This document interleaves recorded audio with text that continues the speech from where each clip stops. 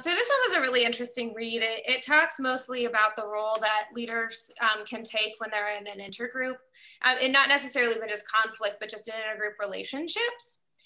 And they kind of weed out how often in intergroup relationships, there's often the subgroups as well, and that they have their distinct identities. And so this one kind of looks at how these leaders can promote a positive relationship among these subgroups and improve the attitude and decrease the bias that may exist. So their way of doing this was, and so this study, then they took two different studies. The second one was more of a validation for the first, and they did find very similar results.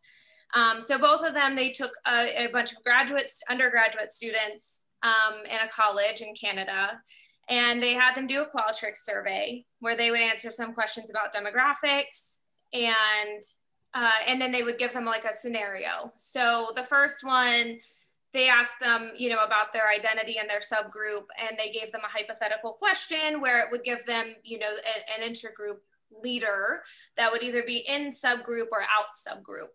I think I left off a study too, which is just, again, they did a Qualtrics study with psychology students. This time, though, they tried to take it out of something very specific within like a college setting. They asked them about their city of residence. And then again, did questions to determine their bias and their feelings towards the intergroup leader. So the results, study one showed that an intergroup leader can definitely have an impact on intergroup relations. And even if they're an out subgroup leader, they can be effective in decreasing bias and improving the relationships for your in subgroup. And this was kind of to gauge the bias, when an in subgroup intergroup leader that was selected, there was no change depending on what they did. So this just helps further confirm that that you have a bias towards your in group. If someone from an out group comes in, though, it's more effective when they do this intergroup relational identity over a collective identity for the superordinate group. Study two, again, showed very similar results. Had a little bit of a change where, it lowered in-group bias for high identifiers. For low identifiers, it actually was a little bit of an opposite effect, but overall, this is the main point and main takeaway, and most of the study confirmed that. So both studies supported the theory that an out subgroup leader can promote those positive relationships and decrease the bias. The value here, though, is that an intergroup relational identity doesn't take away from the subgroup's distinct identity. So when you look for a collective superordinate identity, at times that can feel threatening, and they can act defensively, be more hesitant to creating a more positive relationship. When you look at it and you say, both or all of these groups have their own important part to play, you legitimize them as their own, but here's the way that we can work together positively. It's much more effective. So the main takeaway is that any leader really has an opportunity to do that. The article does talk even on a larger scale, internationally or governmentally, but you can also do this within organizations, within their unique, departments or units, or maybe it's a partnership between multiple organizations. So if a leader can effectively do that, where they recognize the diverse strengths that exist among those groups, but find ways to connect them, there will be much more positive intergroup relations and also then more productive outcomes. Very cool study.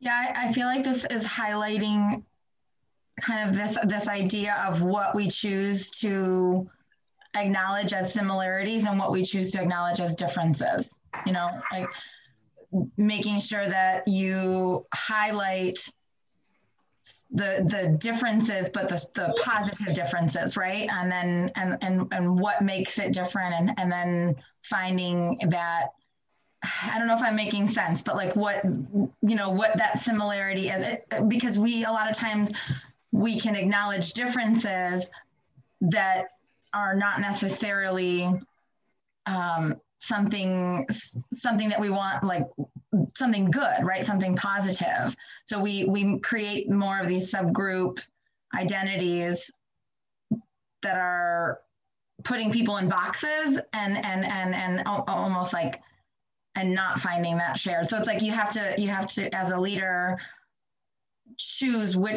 figure out which ones are best to like differentiate and then bring together. Does that make sense? Yeah, absolutely. And I think, one of the interesting aspects of this too was trying to take away from like the us versus them, or, and from a leadership perspective too, not being like one of the out group, but being a leader for all groups. And I think, yeah, a big part of that is helping them kind of cross those boundaries, but also maintaining their identity and who they are. One of the examples that they gave a lot in the article, because it was posted recently, hold on, was about Donald Trump and how he, often did kind of spur on a further like us versus them mentality. And, it kept people in a very strict box, and, and kind of, so it was really kind of a commentary, against that, and how we really need leaders who are going to be willing to help bridge the gaps and kind of stop that rhetoric and that narrative of like, you can't work together and still be distinct, like the unity to be everyone coming to our side, we can. But the important part, what seems to be here, if I'm understanding this right, is the important part is when you recognize these different subgroups, let's say, in the case of like a political sub, like Democrats and Republicans are subgroups of a larger group, which is called American, right? So when you, to do the, instead of just going, recognizing stereotypes, and so what Sarah was saying, like negative stereotypes, obviously that can be negative, but if we want to have this intergroup relational type of leader, it's about recognizing and legitimizing both sides, and not just saying the other, you guys over there, we accept you, you have to come over here. Like not just saying that, but like actually legitimizing the other side as well, and their concerns and their needs and all that stuff, as well as your own subgroup. Is that right? I mean, so is that what this is kind of pointing to, is like really recognizing each subgroup and their needs and desires or goals? And yeah, absolutely. And when I read this, a lot of what I thought of actually was politics, because I think outside of even just the leadership or the presidency, a lot of us do really like strictly put kind of Democrats and Republicans into these boxes, and we kind of feel like it does have to be, the policies need to be settled on one way or the other. But reality, and that takes me back to that study that I feel like we brought up several times now, but like we're not as divided as we think. And finding those areas where it's okay and acceptable to say that we're very different. There might be different, differences on both ends, but you can still work together. You can still promote things that benefit the American people overall. So that's what I thought of a lot from this, but it really does go down, I feel like, into every type of facet. I mean, I think organizations really benefit from that type of mentality too, because you can see that develop anywhere where you kind of, put people off in boxes, or you have leaders who, who are biased themselves. And, I think so it's like less effective to go, the IT department and the marketing group are like having a lot of conflict, right? Because they just don't seem to like have, it's less effective to come in and go, hey guys, remember, we're all part of the same team here, right? Mm-hmm. It's less effective to do that than to actually go in and legitimize and go, IT, we see you, we know your concerns, like you're not wrong. And marketing, we hear you, you're not wrong either. We see your concerns. And then from there come to like, okay, how do we promote and legitimize each group's identities so uniquely, as opposed to just sort of skipping over those and focusing on like, remember, we're all part of the same larger team. Exactly. Yeah. Because that then and that's kind of what it explained, it kind of creates a more defensive than like, well, then what about my identity? What about the strengths that I have in IT or marketing? Yeah. Mm-hmm. I'm just part of this larger team. Like it kind of overlooks all of those, unique strengths. Yeah, I feel like it's also adhering to a basic psychological need of being recognized, right? So I want to be recognized for whatever this subgroup identity that I have in the IT department at this organization.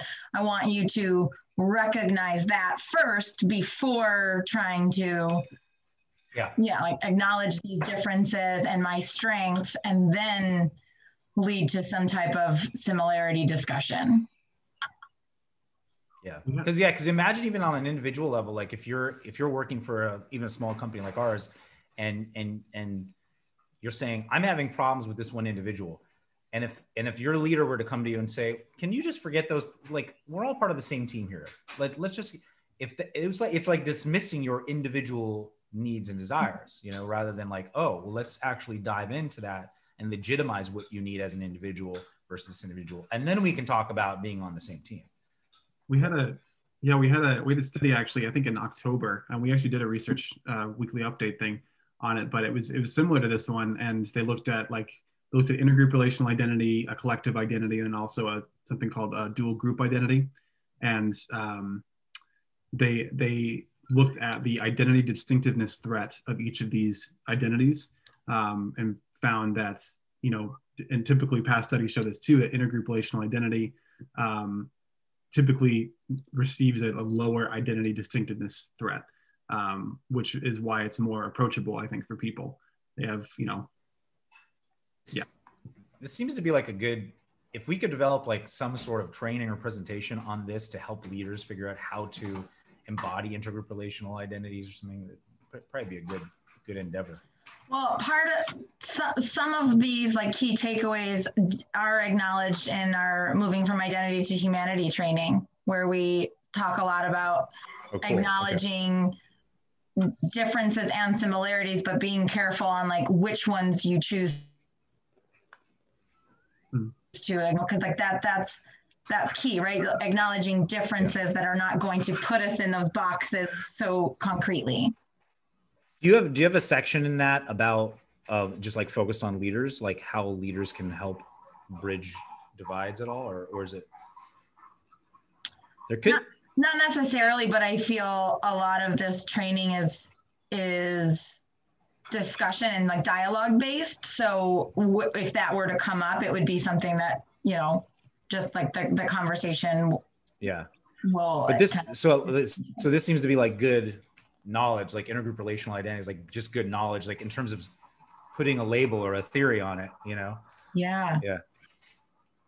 That's a good idea. I think this is definitely worth highlighting and labeling. Yeah. Mm-hmm.